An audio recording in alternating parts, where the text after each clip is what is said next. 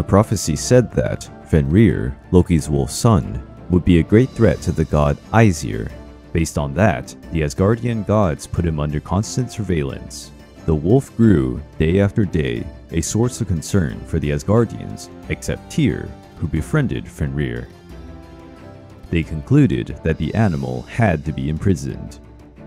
The Asgard deities forged powerful chains in an attempt to imprison Fenrir, and to hide their real intentions, the gods presented a challenge to the wolf.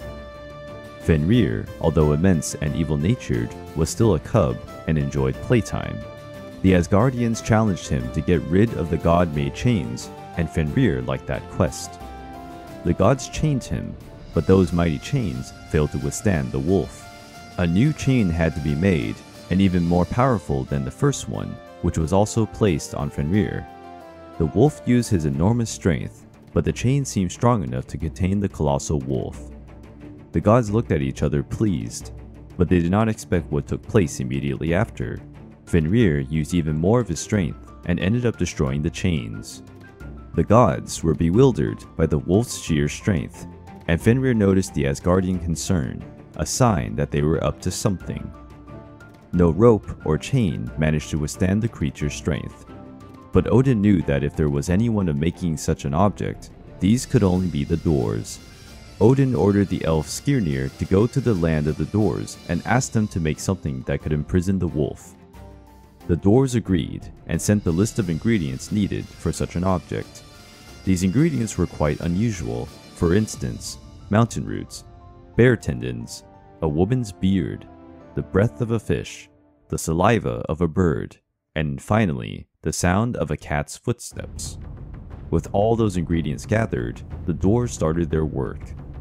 The Asgardian gods were given a thin rope that looked as if it were made of silk, but the power contained in it did not match its appearance. Fenrir was yet again challenged to attempt to break these new harnesses, but the wolf was already suspicious, and upon seeing the rope that the gods were carrying in their hands, he thought that something mischievous was taking place. Odin assured the wolf that it was nothing but a simple joke. However, the wolf and Odin never got along. Being Loki's son, Fenrir could smell the lie in Odin's breath. The wolf said he would only engage in that game if any of the gods had the courage to put his hands inside the wolf's mouth while he was being tied up. If he sensed an attempt to deceive him, he would devour the god's hand right away. The gods looked at each other, and this only raised the wolf's suspicions.